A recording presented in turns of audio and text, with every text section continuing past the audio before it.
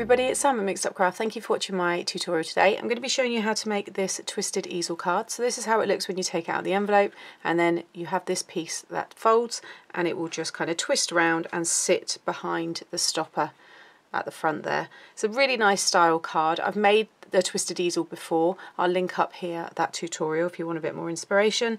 And yeah, it's very easy to do. It's a simple 6x6, you know, open and close card, you know, a side folding card, but by just adding this diagonal score line you create this effect here. And yeah, it just gives a really, really nice look. And then inside you have lots of room to write your message. You could, if you want, have white paper here and have your message there instead, or alternatively you can put it on the back, which is I think what I might have done on the other tutorial that's up there. So yeah, really, really nice to do. 6x6, all folds nice and flat to fit in an envelope. So let me show you how to make it. Okay, so I've used a few bits and pieces for this card, but I've used my 2.5 scallop circle punch. I've used my 2-inch circle punch, just the plain one, and then I've also used the 1.5 scallop one. These scallop ones are from Dress My Craft. So again, everything will be linked below. I've used my trusty Posca pen just to add a little bit of detail, and then I'm using my Bright Rosa kit for this one. So I hadn't, you know, actually like used it because Christmas just overtook everything. So it's been really nice to sit down and do some crafting with this kit. So the Bright Rosa one is floral and very, very pretty. So this is the die set that I used for the card that I just showed you here. So for those of you that have the kit, I've used that lovely kind of centre like detail as the topper here, and then these squares, this one, are all using the dies here. You can see where I've cut the silver using that decorative edged one there. These are some of the sentiment toppers, and then there's all the different circled punches that I've used to create that stopper. So that's the one I've used for this one, but then I thought of the other Bright Rosa dies that I have, and the sunflower one, and I thought that would look really nice as like the topper piece. So I used this paper, this one here, which is the one that I've already prepared, and I also used some of these embellishments on that other one. Actually, if you look a bit closer, I don't know how well can you see on all of the edges, all the little, you know, bits there, I've just used the smallest of those rhinestones. It looks really, really pretty. So that's what I used for that card, and then I'm using the happy birthday. So that's a thank you card because I needed one, but then I've taken out the happy birthday. Here is going to be the stopper or topper, depending on where you want to put it, for the card that I'm going to show you today. Also, all my scraps are in there as well, because I like to keep them within my, you know, each kit so I know where I am. Okay, so first of all, you want a 6x6 card blank. So I've got mine here, and then all you want to do is within the left hand square is pop it into your scoreboard, find the center, right, and just keep your stylus in the track. Bring this piece in, so it's the top left, okay, within this left hand square. You want to sit at the 6 inches, and then that score line, your center score line here, you want to also be within that track. So it sits right within that 6 inches, like so. And then you just want to score, okay?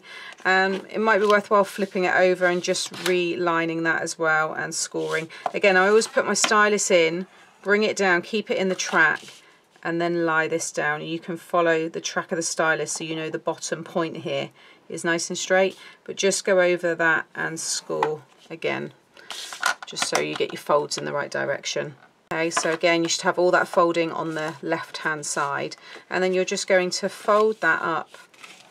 Just need to make mine a bit straighter there, don't know why. There we go, and just crease that. Use your bone folder as well. I'd already done mine before, but now you'll see you get that kind of tent effect, but it also will fold flat to fit in the envelope, but that's the piece that's going to come up. Okay, so that's all of the scoring needed just for that. If it's already a pre-made card blank, then you're just going to need your scoreboard just for that score line there.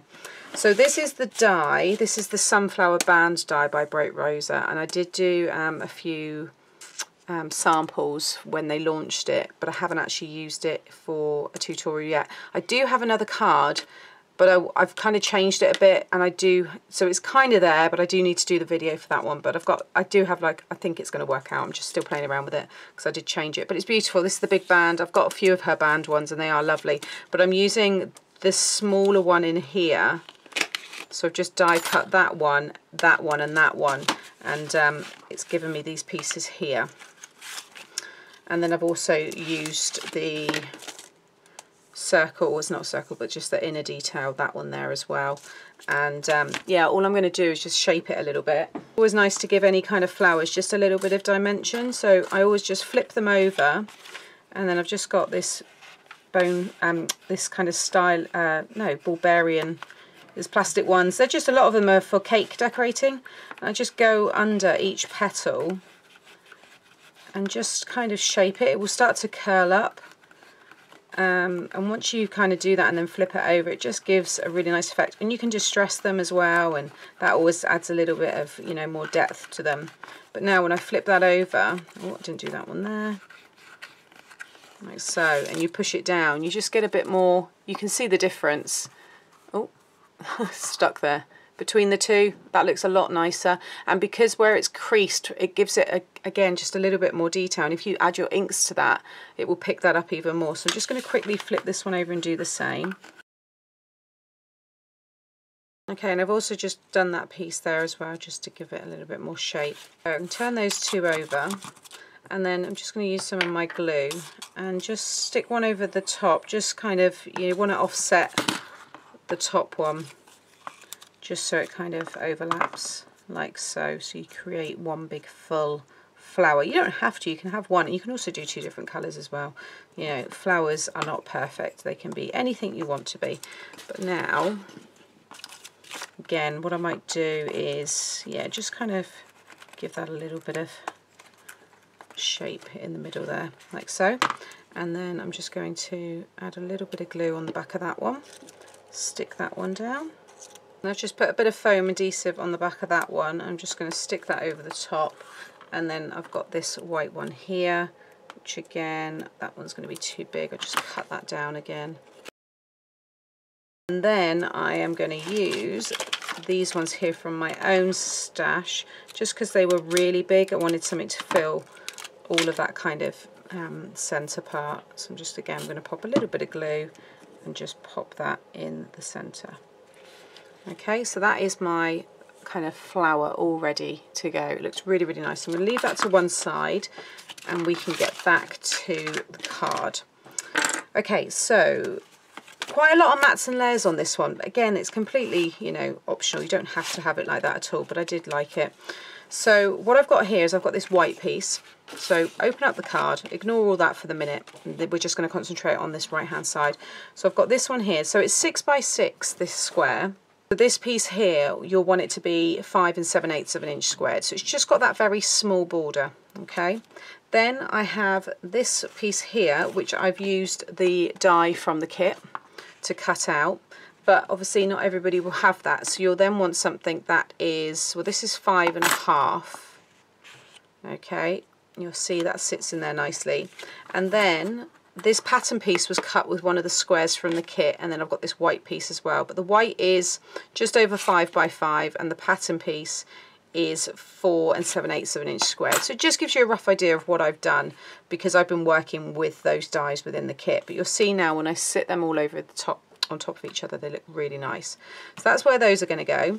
Then on the front, you want to cut a piece of cardstock that's 5 1/2 by 5 1/2, okay? And then you're going to, oh, that all caught then. You're just going to cut this one in half on the diagonal. So I'm just going to line up those points, make sure they're bang on, and just cut that one in half. Oh, I need that again in a second. You actually want 2 pieces that size, because I just remembered I also went ahead and stamped my sentiment on the inside. So the other half is on that other card. So you want 2 pieces of that size, cut them both in half on the diagonal, and keep one of them for the inside. So these now will go perfectly within the 2 kind of triangle sections on the front. Okay, then I went ahead and cut this one again, which was 5 1/2, and again on the diagonal you just want to cut that in half again. And then I did take a little bit more off. Now the reason I had to take more off this piece is because I didn't want to lose this side, this detail. So if I go to lay these on top of here now, you'll see they just cover it, they just look silly. So what I've done is sit this on here, but focus on these two corners, these two sides here, and bring it up like so. And you want, I guess, about 1/8 of an inch kind of border, something like that. I'm going from the very outer side, not those kind of little arches. But then you just want to put a little marker here and then trim off that. That way you don't lose the detail on the sides, you're just losing that straight edge. So I'm just going to line this up in my trimmer.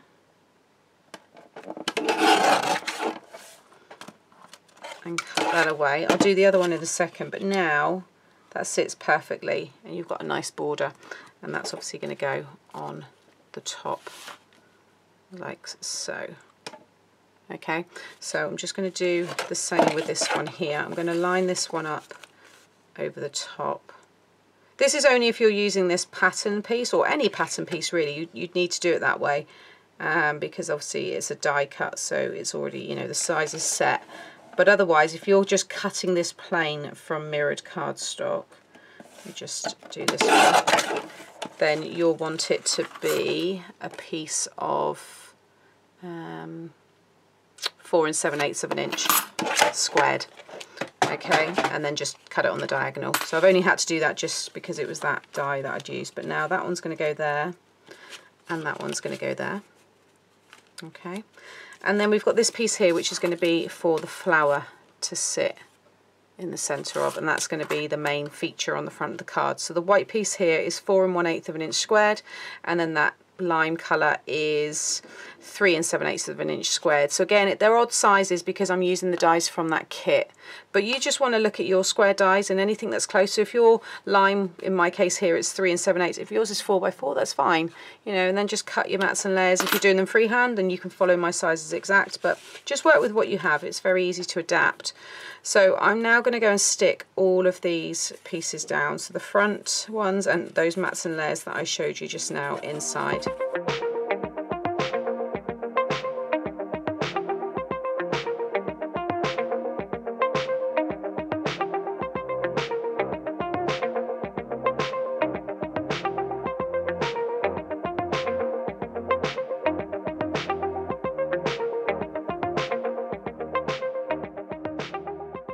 Okay, so everything's now stuck down. I've also gone and stuck that piece there, and now that can come up like so.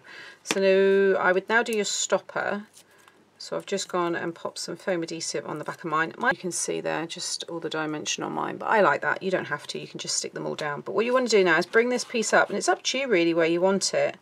I'm going to have mine similar to the one before, so it's about there. And then that will just stop itself there. If it's bouncy, mine's a little bit of a bounce to it, just take your bone folder, because I didn't actually burnish this properly, and just go along and just burnish that score line. You see now how flat it is, and then it will now be really flat with that, which is much better. Then just close up your card, and you want this piece, and you're going to line up your, well, the top right and the bottom left with that diagonal score line like so, and then also make sure you've got even kind of, you know, border here, but you're only sticking this side. So what I would say to do is flip this over like so, make sure it's all lined up. Yeah, I think that's about right. And then and put a pencil mark there and there. And now, I mean, if you've got directional paper, you're going to have to make sure when you flip it over that you're working on the right piece. So I need mine to be, yeah. So I'm going to add glue now to this calf. Don't go right up to the pencil line. Leave about 1/8 of an inch, you know, a few millimeters, just so that it doesn't, like, any glue doesn't ooze out. But you can now stick that half. Again, line up those points onto that score line. And just stick that all down. Again, just make sure that this is nice and straight, and again this kind of corner here is as well. Just let that kind of do its thing for a minute. Okay, so while that's just setting, I'm then going to bring in my flower, and I'm also going to add a foam pad to the back of this. You can use some hot glue, just normal glue, but you want something that's strong. And then that one there is just going to stick perfectly in the centre, like so. And then also another thing I forgot is my Posca pen. So this is just a white paint pen, so it's just a white paint in there. I'm not sure what kind of paint it is, but you do need to make sure you give them a good shake when you whenever you go to first use this. And although this is already a stitched die piece, I did like you to be able to see the stitching. Can you see there, that white? I just really love it. Like I said in one of my videos when I've done it already, I'm kind of on a bit of a thing with this Posca pen at the moment. I'm using it so much, and it's brilliant. But I'm just going around again, just kind of following the stitch marks that's already there, but I'm kind of doing a double stitch.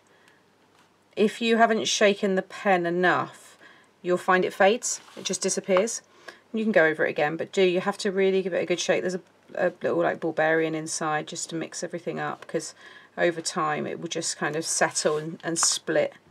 So I can probably give mine a bit more of a shake, but I'm just going to finish this off. Okay, if I just bring it up, you can see now the difference that makes. And I think I also, yeah, I done it on the topper, just around the lime colour there, and I'd already gone and done it on the pink one there. But there is the card, all finished. There are my 2 Twisted Easel cards. Really easy to make, and it's just a nice, if you're starting out with your fun fold cards and you've just been doing, you know, your standard top folding and side folding, a Twisted Easel one's a nice kind of step into that fun fold card kind of area, really, because it's just that simple score line, yet it creates such a, I think, eye-catching card. You can imagine when that's, you know, displayed on someone's mantle, side table, it's going to look really, really nice. So I'm really pleased with how these come out. Love the colours. It's really nice to be working with, you know, new product, and I hope you enjoy them. So thank you for watching today. As always, all of the links to everything that I've used will be shared below and over on my blog. Please hit the subscribe button if you'd like to see more tutorials, and I'll be back again very soon. Bye.